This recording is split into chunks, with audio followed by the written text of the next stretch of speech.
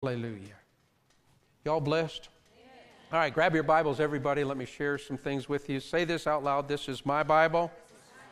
I have what it says I can have. I do what it says I can do. I am what it says I am. Father, in the name of Jesus, I am about to receive the incorruptible, indestructible, ever-living, ever-producing seed of the living God. Father, I confess, my mind is alert, my heart is receptive. From this moment forward, I'll never be the same. I'll never be the same. In Jesus' name, amen. Amen. Praise the Lord. Open your Bibles, if you would, to Acts chapter 27. I'm preaching a series of messages on anchors in life. This will be the third message that we talk about. And we use for a text in Acts chapter 27, verse 20. We've used it all times that I've preached this. We'll have one more message. In Acts chapter 27, verse 20, you see that the Apostle Paul and his crew, they were in a big storm and looked like everything was going to be lost. They hadn't seen the sun or stars for many days. They were going into the 14th day that looked like everything should be lost. And let's pick it up in verse 20. And when neither sun nor stars in many days appeared, and no small tempest lay on us, all hope that we should be saved was taken away. Look at verse 27. When the 14th night was come, as we were driven up and down in Adria, at about midnight, the shipmen deemed that they drew near to some country, and sounded, and found it 20 fathoms. And when they had gone a little further, they sounded again, and found it 15 fathoms. Then, fearing lest we should have fallen upon the rocks, they cast out 4 anchors. Everybody say 4 anchors. They cast out 4 anchors of the stern, and wished for the day. Heavenly Father, we thank you for the Word of God, and we thank you, Lord, for enlightenment today, and strength and encouragement, Father, to overcome the storms in life. We give you the praise and the honor and the glory in Jesus' name. Amen. We've been sharing with you from the book of Acts and talking and using as a text, once again, the 4 anchors and talking about the anchors in life. If you're going through life, and we all are, there will be times in our lives when we encounter storms. Those storms can come to all of us differently. They might be physical symptoms in your body. It might be financial. It might be relationships. You can list the storms that come to each and every one of us, the challenges that come. And we've talked about how we can anchor during those storms so that we survive and we don't become shipwrecked in life. The first anchor that we talked about, of course, was being born again. If you're going to anchor in this life, you need to be born again. You've got to have the Spirit of God living within inside of you, knowing that you have made a determination that heaven is going to be eternity for you and not hell. And when you're born again, then the Spirit of God moves on the inside of you, and you're a new creation. 2 Corinthians 5:17 says, if any person is in Christ, they're a new creation. Old things are passed away. Behold, all things have become new. And I don't know about you, but that's a big weight that's taken off of our shoulders. All of that sin consciousness, all of the lifestyle that we used to live before we met Jesus Christ as our Lord and Savior. Oh, what a burden that's removed, praise God, that I've got born again and know God is not judging me, that I've judged myself and I'm born again and I'm on my way to heaven, and heaven is going to be great, but I need steak on my plate while I wait. And so then I pray for another outpouring of the Spirit of God, praise God. And then I get to the point where I just want more of Him and more of Him and more of Him. And the second work of grace of the Holy Ghost is being baptized in the Holy Ghost with the evidence of speaking in other tongues.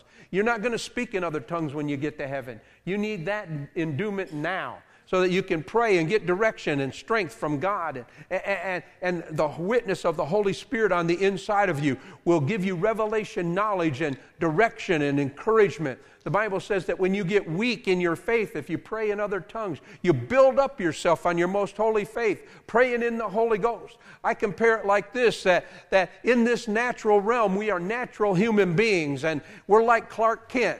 We're that mild-mannered reporter just going through life, and we got our dark-rimmed glasses on and our little hat, and we're just going and reporting the daily events that are going on.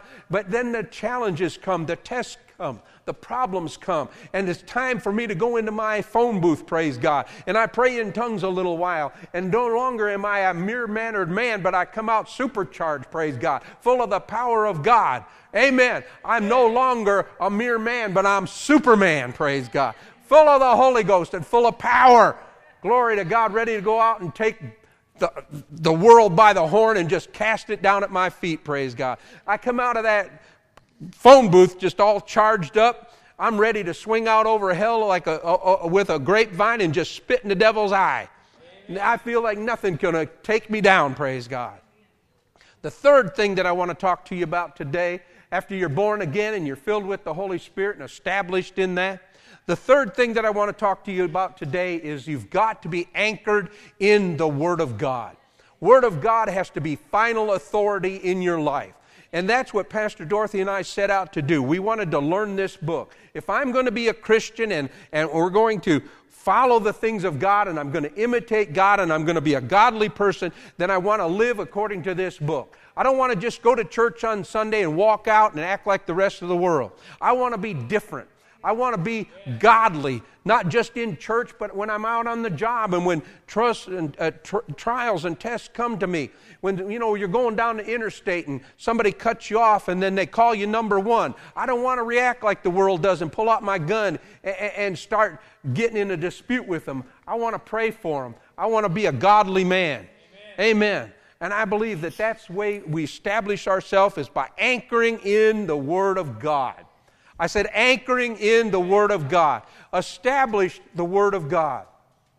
In Psalm chapter 138, verse 2, God says, I exalt my Word above my name. I exalt my Word above my name. So, when we were going to the church and we were getting into the Word of God and we were establishing our lives on the Word of God, Pastor actually called us into the office. And he said, now don't get so far over there into the Word of God. Don't get so far in the Word that you lose sight of God. As a pastor, the Bible says in John 1:1, in the beginning was the Word, and the Word was with God, and the Word was God. The same was in the beginning with Him, and all things were created by Him. And in Him was light, and that light shined in darkness, and the darkness comprehended it not. God is His Word. You can't separate God from His Word. The more I learn the Word, the more I know about God. Whew! That's a theologian talking to you right there. Don't get so far over into the Bible. No, the Bible is the Word of God. The Bible is what I need to pattern my life after, praise God. You got to see something about Jesus. Turn over to Mark's Gospel, or Luke's Gospel, Luke chapter 24. I don't know if you've ever seen this before, but in verse 44, now this is Jesus, this is written in red. Look at verse 44. He said this, these are the words which I spoke unto you, which I was yet with you. Now watch this, that all things must be fulfilled which were written. Are you listening to me? Everything that is in this book will be fulfilled. Jesus preached that. Jesus didn't come and set people down and just talking to them about a bunch of nonsense. He talked to them about the Word of God. He said everything that is in the Word, in the law of Moses and the prophets and the Psalms concerning me will be fulfilled. Amen. Glory to God. So everything in this book is true. I had a person ask me a few weeks ago, he said, so you take the Word of God literally? You don't? Don't act like I'm a weirdo. God, if you don't take the Word of God literally, what are you basing your faith upon? What are you basing your Christianity upon? What are you basing your life upon? This Word is alive and it's true. Glory to God. Are you listening to me? Yeah. Oh, hallelujah. Look at what else Jesus said. Look at verse 45. Then opened He their understanding, that they might understand the Scripture. Guys, if you understand this Word, it's because the Holy Spirit has opened your eyes. You couldn't understand it, but you got born again. You see, the Word of God is foolishness to them that don't believe. It's foolishness to worldly people. But when your eyes got opened, oh, hallelujah, you saw some things that nobody else could see. You hear things nobody else can hear. Even religious people want to know what you know and have what you have, but they don't get it because their eyes haven't been opened. And you know what? If the Holy Spirit doesn't open your eyes to it, you're going to sit here and say, I wonder what he's talking about. I don't understand. I don't get it. No, you got to pray that the Lord opens your eyes to it, praise God. Amen. Hallelujah. He said then in verse 46, thus it is written, and thus it behooved Christ to suffer and to rise from the dead the third day. He was preaching to them about what he saw of himself in Scripture. Can I have an amen? Amen. You see, he preached the Word of God. He said in Matthew chapter 16, verse 13, he said, it's on the revelation of the Word that I'm going to build my church. If you're going to be a part of the church, then you've got to be built up. And it's the revelation knowledge of the Word of God that's going to build you up. Glory to God. Establish your life on the Word of God. God draws you. Amen? Matthew 13:16 says that you're blessed because you see what you see and have what you have and know what you know. Hallelujah.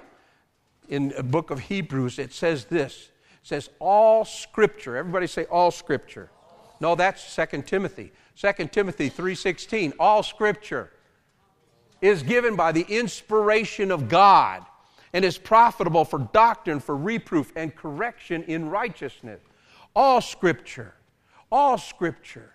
You see, you can't go by visions and dreams and things if it doesn't line up with the Word of God.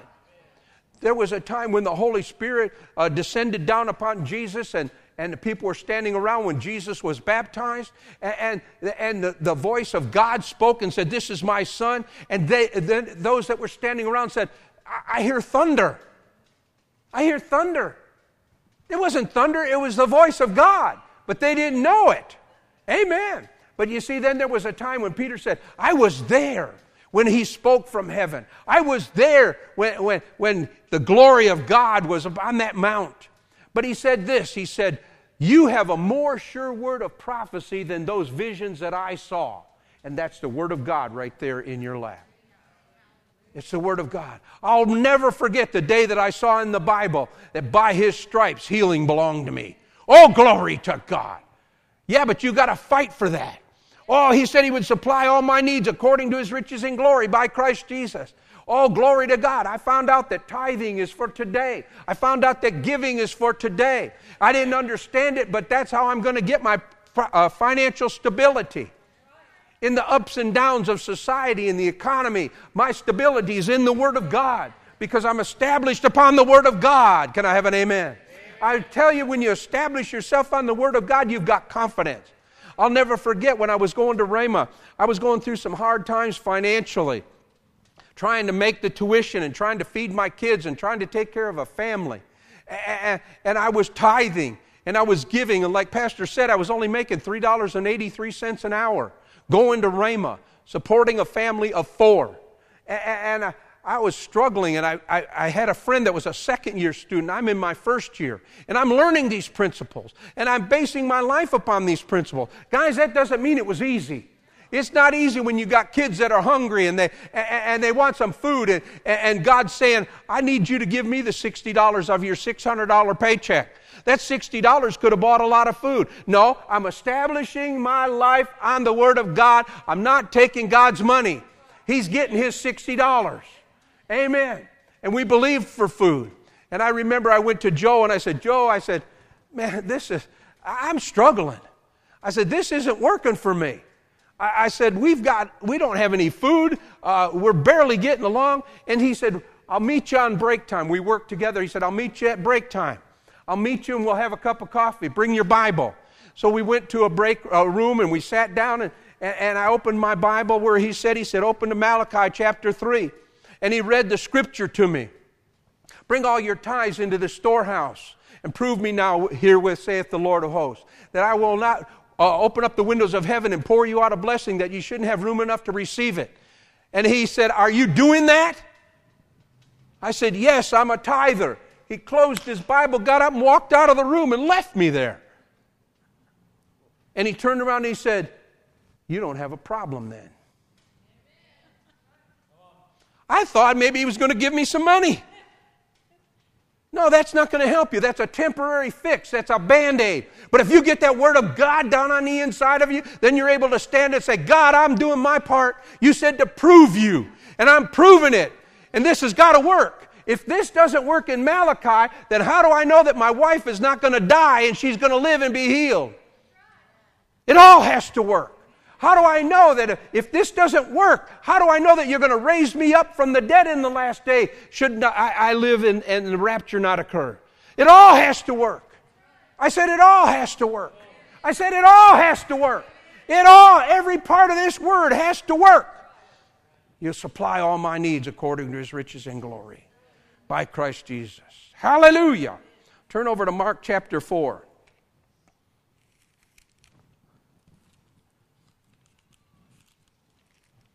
Anchor yourself into the Word of God. Amen. Now the problem is some people come to church and they hear the Word of God and they try it for a while, but then they let it go to sleep. Hallelujah. And that's not the way that it works. I said, you've got to wake it up. I said, you've got to wake it up. You've got to wake it up. Hallelujah. Hallelujah. Now in Mark chapter 4, Jesus sat with the disciples, you read it, we don't have time to read the whole thing, but He taught them about how the kingdom of God works. It's like a seed. And then He explained to him the seed. And He explained to him about life, that when the seed is planted, the storms of this life come to take the seed. You see, the devil was trying to steal that seed from me, to get tithing out of me, to get giving out of me, because my kids were hungry and we didn't have any food. He was trying to get me to compromise the Word of God. He was trying to get me to bow down. He was trying to steal that seed out of me, that revelation knowledge that I had received. He's trying to get that from you. By His stripes I'm healed. He's trying to put pressure on you. The devil's trying to put pain in your body and make you sick to get you to doubt that God's still a healer today. Because you get looking at the body, you get feeling the pain, and you're thinking, God, if your Word is true, then why am I going through this? No, you see, that's what I did with Joe, and he said, you don't have a problem as long as you stick with the Word. Stick with the Word of God, and you'll come through it. Pastor Dorothy stuck with the Word of God for years, and she came through it. Now you should hear her. I don't know why I can't lose weight now. Yeah, that's what we're talking about in our house. We got to get rid of some of this extra weight. Thank God we're overcomers. Amen. We got up, now we'll come down. Hallelujah. Thank you, Lord. Thank you, Lord. Hallelujah. Thank you, Lord Jesus. God is so good. But He was explaining to the disciples how it all worked. And then what happened? He gave them an assignment. After He taught them, and after we learned in the Word of God, we learned about Rhema. We learned about how to go out and establish the kingdom of God. And then we got our assignment. And when we got our assignment, we came here to do what God called us to do. Can I have an amen? And that's what the disciples, we're going to pick it up here. God gave them an assignment. Just stay with me a few more minutes. Look at it in verse 30, where are we looking at? In Mark chapter 4, verse 35. The same day when the evening was come, He said unto them, let us pass over to the other side. God wants you all to pass over. Whatever you're going through, He wants you to pass over. You got an assignment. Amen. Look at verse 36. And when they had sent away the multitude, they took Him, even as He was in the ship. Pastor Dorothy and I left Rhema, and we brought the Lord with us. We came here to Mustang. Amen. We took Him with us. And there was also with Him other little ships. Look at verse 37. And there arose a great storm of wind. Well, didn't the Lord tell me to go and do this? Yeah, but He didn't tell me it was going to be calm water. If He told me there was going to be a storm, I might not have come. If He told you there was going to be a storm, you might not be in this church. But I'm teaching you more stuff that'll get you in more trouble than you've ever thought of. I'm teaching you about things that have caused the storms to come against you. But listen to this. This is where you overcome. By establishing yourself in the Word of God. The Word of God is true, and take your stand. Having done all to stand, stand therefore. Have your loins girt about with truth. Have on the breastplate of righteousness. Having on the helmet of salvation and feet shod with the preparation of the gospel of peace. And take the sword of the Spirit, which is the Word of God, and slice the devil up. Amen. Glory to God. Don't bow down to him. Now watch this. The thing that happened is they took Jesus with them in the ship, and then he went to sleep. You see, many of you took the Word of God and got it into your heart, but then when the storm came, you let it sleep. I said you let it sleep. You're not allowing it to work in your life. You cannot have a sleepy Word. Jesus is the Word. In the beginning was the Word, and the Word was with God. The same in the beginning was with God and is God. And so the Word is alive inside of you, but many of you let it sleep. When the storm comes, you've got to wake up the Word. Wake it up. I said, wake it up. Put it active. You've got to have an activator. Glory to God. Hallelujah. Buddy has a paint and body shop, and he can spray that paint on there and spray that clear coat on there. But if you don't put the activator on there, it's not going to work. Am I right or wrong? You've got to have the activator. You've got to have the activator. You can have the Word of God in your heart. You can hear it over and over and over again. And you hear these stories over and over and over again. But does it do you any good? Oh, glory to God. Look at what happened in verse 38. He was in the hinder part of the ship, asleep on a pillow. And they awake him, and they said unto him, Master, don't you care? He just told them how the whole kingdom of God worked. He sat there and told them there's persecution and tests that arise for the Word's sake.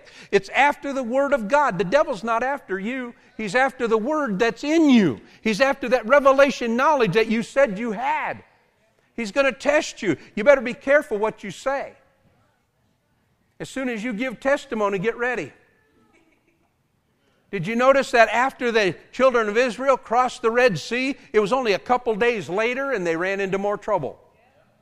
You see, when you give testimony and you overcome, the devil's going to challenge you. Oh, did you really get it? Did you really get it? I watched a little video yesterday of Oral Roberts back in 1958, and he's trying to tell people about how to apply your faith and get your faith working, get it activated, and then to hang on to what you get after you receive it. Many people lose it at the counterattack. The counterattack sometimes can be worse than the first attack. Amen. He said to wake up. And Jesus woke up. They said, don't you care? He cared so much that he just taught them the whole principle of how the kingdom of God worked. And if they would have paid attention to that, instead of paying attention to the storm, if they would have just done what he told them to do, they would have overcome. And so will you. But watch this. They said, don't you care? In verse 39, he arose and he rebuked the wind. And he said to the sea, peace, be still. And the wind ceased, and there was a great calm. The wind ceased, and there was a great calm. You stand upon the Word of God. The Bible says that the way we release our faith is something that we need to practice. The way that we release our faith is, I have faith. Well, yeah, you have faith. And Oral said, I heard him say this yesterday on the video I was watching. He said, that's the problem. You still have it. You still have it. You haven't learned to release it. You release your faith by the words that you say. You release your faith by the words that you say. Now, I'm not talking about opening your Bible and quoting, say, by Jesus' stripes I'm healed. That's not what I'm talking about. What I'm talking about is that when we dismiss church, or when we're here in the fellowship hall, or when we go to lunch with one another, and we're sitting down there, and you say, will you pass me the butter? By the way, I don't feel good. That's what I'm talking about. You just lose your healing because of what you're talking about. You didn't believe what you said in the first place. You don't believe by Jesus' stripes you're healed, or you wouldn't be talking about, I'm in so much pain. No, you're not supposed to be talking about, whose report are you going to believe? Yeah, your body is in pain, but I believe by His stripes I'm healed. I believe by His stripes I'm healed. I believe by His stripes I'm healed. I believe by His stripes I'm healed. I believe by His stripes I'm healed. Amen. Now, if you take me out to lunch, don't sit across the table from me and ask me how I feel. You're liable to get embarrassed. I'm not going to tell you how I feel. I learned that from Smith Wigglesworth. Now, I never sat with him, but I read his books. Smith Wigglesworth said this. He said, I never ask Smith how he feels. Why? Because you're going to feel different today than you did yesterday. You know, we're fickle. You all mad at me so far? I'm talking about releasing your faith and keeping it out there. You know, I was raised as a sportsman. We hunted all the time. And there was one thing that I learned about shooting a rifle or a shotgun or a pistol or whatever. Once you pull the trigger, you can't pull that bullet back in. It's released and it's out there. Once you release your faith, by His stripes I'm healed. Last week, Dean Tadd laid his hands on a couple of people, and you know what? That's where your faith was released. Don't pull the gun back. Don't pull a bullet back in and say, well, I guess it didn't work. No, it worked. It worked. The laying on of hands. The Bible says if you lay hands on the sick, they shall recover. He laid hands on you, bless God, and that's when your faith released, and keep it released. Amen. Karen's not here, and she got prayed for her back. Are y'all listening to me? Y'all better stand up. I could just go on and on. I'm going to quit. Yeah, but Pastor, if the Word of God is true, then why am I having financial trouble? Well, if the Word of God is true, why am I physically under so much attack? Well, if the Word of God is true, why am I depressed? Well, if the Word of God is true, why are these problems happening to me? Have you anchored yourself in the Word of God? I remember Pastor Dorothy for years and years and years and years. And even to this day, she still says it. She was on drugs for depression years ago. She was losing weight, told she was going to die. And then God gave her a scripture, and He said, you're my happy child. She said, I'm not happy, I'm depressed. Are you serious? No, you got to release your faith. And she would say, I'm God's happy child. I'm God's happy child. I'm God's happy child. I'm God's happy child. I'm God's happy child. So if you're ever walking by Pastor Dorothy and she looks at you and says, I'm God's happy child, you know she's under attack. Amen. I said amen. Amen. For years and years and years. I think about 7 years. I said about 7 years. Hallelujah. You've got to stick with it, guys. You've got to stay with it. Stay with it. And you know that crazy devil tries to come back. Amen. He tries to come back and bring 7 more stronger than he was the first time. I remember one of the things Pastor had to get rid of. I like her testimony. She got born again January 3rd, 1981. And January the 4th, she decided that the Lord wanted her to give up cigarettes. And so she gave up cigarettes. Every time she was tempted, she got the Word of God, started reading the Word of God. Well, she lived with, she had a Bible carried around with her all the time. But we were here, this was 1981, she gave it up. And I'm going to say this was probably 1997 or 98, I'm just guessing at the year, but it was several years later. She woke up one morning, she says, I had a dream last night there was a great big cigarette chasing me down the street wanting me to smoke it. 20-some years later. Hey, he just wanted to see where she was. Just wanted to see where she was. About 2 years ago, I was having an issue with my back. Maybe 3 years ago now. And we went to Branson on a vacation, and we had to cut the vacation short because I couldn't move. Pastor had to get me up out of the bed. I drove back, and I told Pastor, I said, I'm in so much pain, Dorothy. I am in so much pain. I'm believing God. I can't sit. I can't walk. I can't lay. I can't drive. I can't do anything. And I mean, it was so excruciating. And they've got wineries there in Branson. I said, take me to the wine store and get me some wine. She said, Craig, you haven't had a drink since 1981 when you gave it up. I said, I know, but I'm in so much pain. She said, Craig, the devil's talking to you, trying to get you to drink again. I said, oh, yeah, but I'm in so much pain. She said, you sure you want to do this? I'll go. I said, no, I'm not compromising. I'm not compromising. I'm not drinking alcohol ever again. Glory to God. And even when I went to my dad's funeral and I went to the Catholic Church, you know the communion is real wine. I wouldn't drink their wine. I'm not drinking your alcohol in your church. Amen. I'm not going to compromise. Am I right, Sonny? It's alcohol. In the Lutheran Church, it's alcohol. I'm not drinking your wine. I'm not putting alcohol across my lips ever again. If I want some wine, I'm going to drink of the Holy Ghost. He's the new wine. Father, in the name of Jesus, we thank you, Lord, for the new wine that keeps me happy all the time. And that's the power of the living God through the Holy Spirit. And Father, today I'm going to anchor myself in the Word of God, establish the Word of God to be truth in my life. If you receive this message, say amen. Amen. You're dismissed, guys, and we will see you Tuesday for prayer.